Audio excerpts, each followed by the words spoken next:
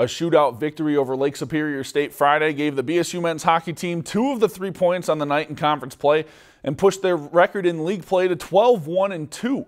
Saturday, the Beavers hosted the Lakers for Game 2, looking to take 5 of 6 weekend points. First period, Beavers trailing by 1 on the power play. Brendan Harms misses his first shot, but sticks with the play, eventually going top shelf for the goal, and we're tied at 1. 40 seconds later, the Beavers light the lamp again. Nate Arntz nets his 4th of the season, and BSU has their first lead of the night.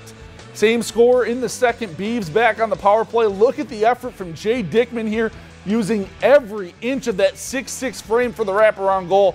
BSU goes up 3-1. The Lakers would get one more back, but it wouldn't be enough as BSU wins 3-2.